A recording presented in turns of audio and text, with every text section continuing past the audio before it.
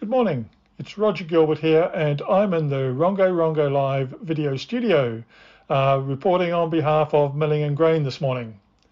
It's my pleasure to have in the studio this morning Martin Schlauri. Now, many of us know Martin, of course, and he doesn't really need an introduction, but just for those who aren't familiar with him, I will give you a brief overview of the importance Martin has made to the industry, the milling industry, over the past 40 years or so. He joined Bühler. Well, first of all, he did an apprenticeship in milling and ended up working in Nigeria as a miller. And then he joined in 1980 the Bühler Group, and he became a milling technologist through attending the Swiss School of Milling. After completing assignments of commissioning plants in various countries, he was made responsible for flour milling in Egypt, followed by Italy. Back at his headquarters in Switzerland, he took over the management of the Grain Milling Training Centre and later headed Bühler's worldwide grain milling activities. In 2015, he took over the management of the African Milling School in Nairobi, Kenya, where he also taught on technology and quality control. Last year, he returned to Switzerland and is now taking care of specific milling groups and projects for the company. Last month, that's March, he was inducted into the Milling Hall of Fame in recognition of the work he has done throughout his career, but in particular for the support he has given millers through his commitment to training. It's a great pleasure to welcome Martin Schlauri to the Rongo Rongo video studio. Excuse me. Thank you very much. Welcome, Martin. Good morning, Roger. I'm glad to be on a virtual meeting with you. Good morning to everybody. Yes, well, it's a very fine morning for us. People obviously will be seeing this at various times of the day, but yeah, welcome. We have just, I have just mentioned, and you were just inducted into the Milling Hall of Fame last month, and that's quite an accolade, I would imagine. Roger, I got surprised with this award, and of course I'm honored and delighted to be inducted into the Milling Hall of Fame. It is a very special place, and really I'm very, very delighted. Yeah, well, it's much deserved. And what I think our viewers would be interested in, Martin, is, you know, some of your views on milling. I know a lot of it centers around training, but what do you see as after all this experience, 40 years experience, and the travel to different commissioning mills in different countries, etc., all over the world, I mean, how do you see the future of milling? What are the challenges or the main changes that you see occurring? If we talk about the challenges, we have a quick look back and going to have an outlook. Challenges are, I see, three topics, mainly efficiency. A miller needs to process grain into flour. He needs to do it efficiently. That's on one side the yield, the flour extraction, but is the cost in operation. That has and will be in future an ongoing challenge for every miller. Secondly, it is food safety. What is now on topic of every miller is the food safety. We are producing food. Food means also responsibility towards the consumer. So there is no way to get over the food safety, but it needs the processes, it needs the equipment, and it needs the understanding of every miller. And last but not least, the market. As a miller needs to produce the specific flour, the flour which finds a market, and for him, he gets his added value. Well, I mean, those are very critical points, obviously, from a miller's point of view, but he's relying on technology that companies like Bühler and others provide to achieve that.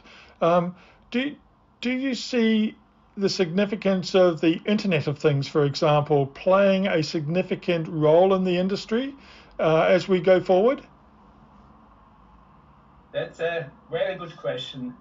So IoT is part of our life. If we use a smartphone, if we drive a car, we understand, we get data for what we are doing. Now, what means that for a miller? A miller also needs more data to decide to operate his plant at the best performance. So the data will help him to correct. Secondly, it will help him to keep the plant on a 24/7 operation at the best level.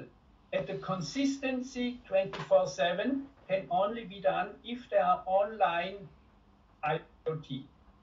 And last but not least, safety in the operation. The operation and health and safety can be in future assured thanks IoT. If we measure vibration, temperature, all these risky conditions in a plant, it will help also for the operational safety.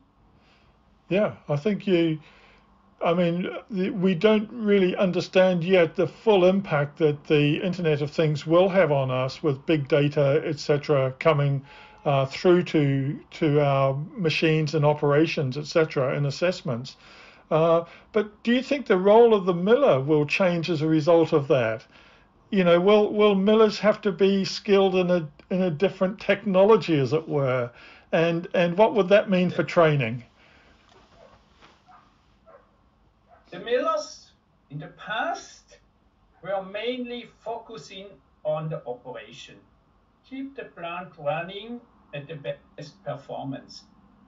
This part will remain, but what will be more in future, it's a mix of operation, but also taking care, being responsible for the product the miller is producing. That means a miller needs a better understanding on the raw material and on the finished product. That means his training must be complemented with grain science and quality control.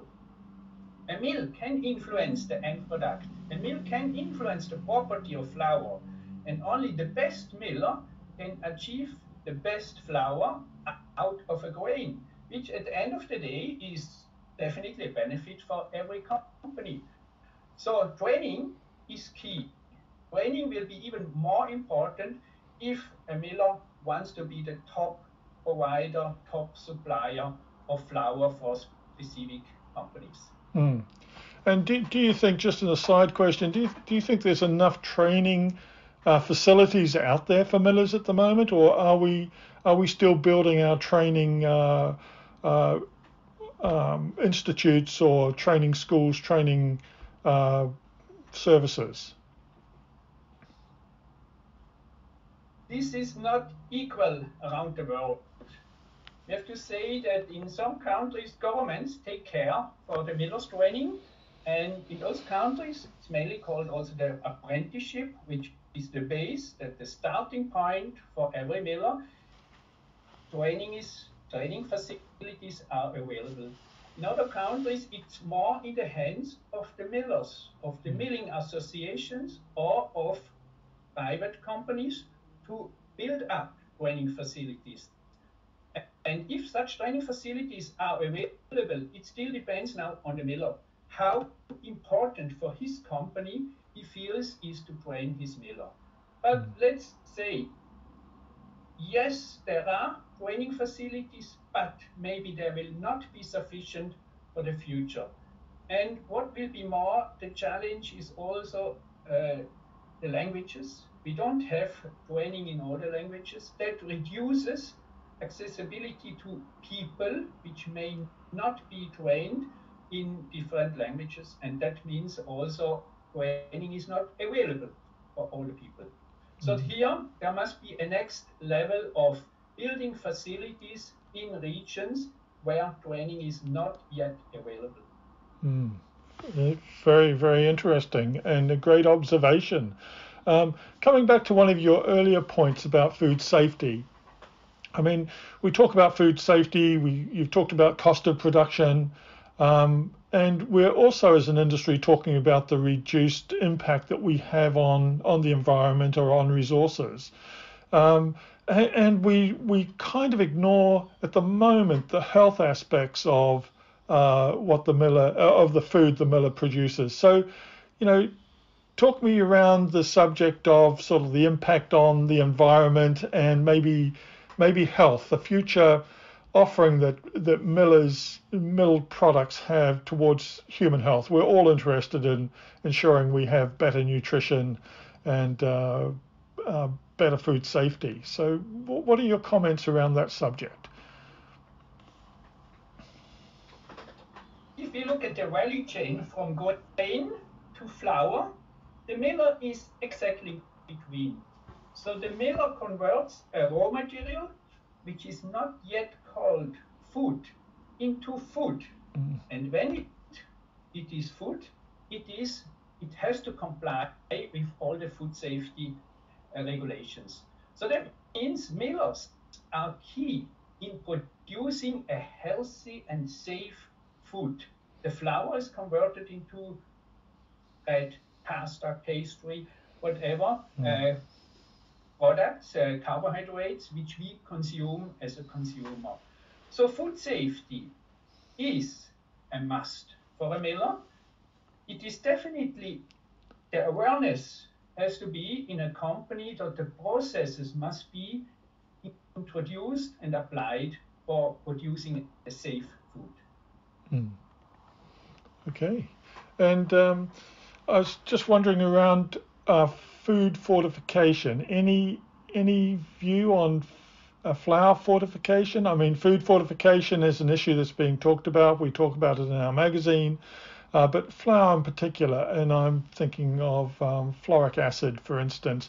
I mean, do you have any views, having travelled in various countries, been involved in the flour milling industry in those countries, etc.? Do you have a view around the subject of fortification?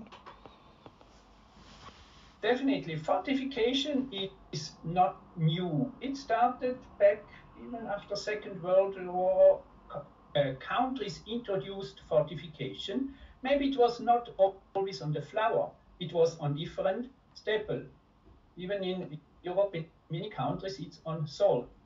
Any type of fortification which is a deficit in the daily food. Now, we know in some countries the food is not well balanced. We consume too much carbohydrates, but maybe lack of protein, but lack also of minerals, vitamins, and some very specific micronutrients needed for the body. So in these cases, governments have the prime interest to introduce this type of fortification. Many things have happened, and many countries are now adopted to this flour fortification, and it's in the hands of the millers to seriously implement it. It's not only a must, it's an obligation, but it's also a personal commitment as a miller to produce a food which assures also a healthy, which complies with a healthy aspect for the consumer. Well, that's a very powerful message there, Martin, and I hope millers take this on board. I mean, it's not often that millers travel as widely as you and have so much experience. So listening to what you've just said, I think that it's a very strong case that we should engage with governments over the usefulness of improving health through the possibility of flour fortification. But thank you very much for those comments. And finally, looking forward, we know the world's going to increase to something like 9.5 billion people by 2050. Do you think milling, flour milling, milling of grains, etc., do you think the industry is up to meeting that challenge in terms of providing sufficient food for a start, making sure that it's safe, and making sure that it's affordable for all? Do you think the milling industry is up to the challenge? Wow, Roger, that's an interesting question. Looking in this in the future, how the globe, how the world population develops, I can see three things. First of all, as mentioned, the miller is in between of the grain producer and the consumer. So what is available? If the grain is available, yes, I can say millers can produce sufficient flour for the demand, to comply with the demand. Grain is available. Now, whether it's in future available depends on maybe two factors. One is that grain affordable for every budget? And secondly, is the grain, in our case wheat, not being replaced by other grain?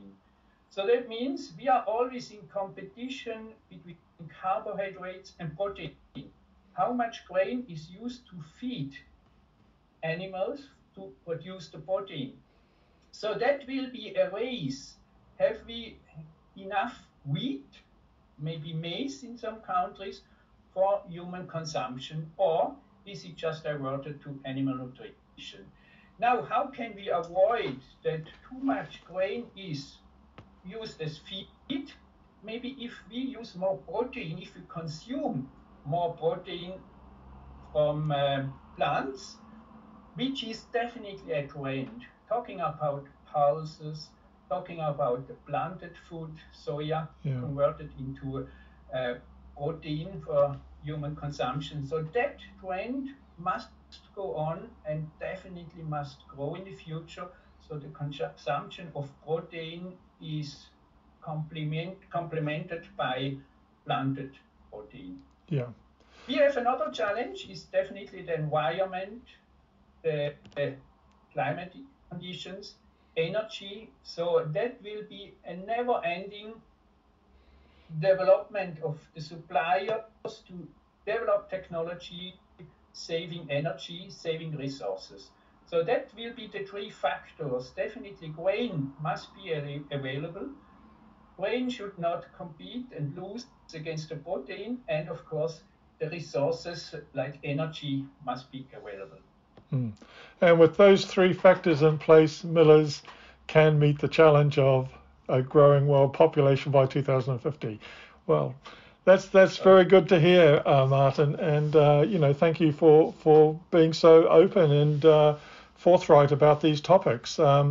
I think it's a great accolade to yourself and to the industry and to your company that you've achieved what you have in your working life, and that you have been inducted into the Milling Hall of Fame. Congratulations again on achieving that, and all the best for the future. And I hope in the future we can have you back on the Rongo Rongo Live studio. But in the meantime, thank you for your comments today. Thank you, Roger.